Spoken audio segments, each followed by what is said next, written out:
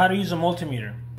If you want to check continuity, if there's a break in the system, you switch it right here. That's going to allow you to check continuity, like for example bad fuses in a vehicle or bad fuses in general. If you want to check direct voltage like from your car, you switch it here. That's going to allow you to check direct voltage.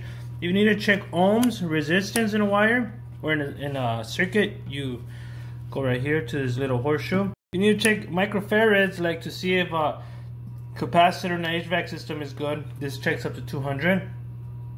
You go right there. If you need to check temperature, this becomes a thermometer.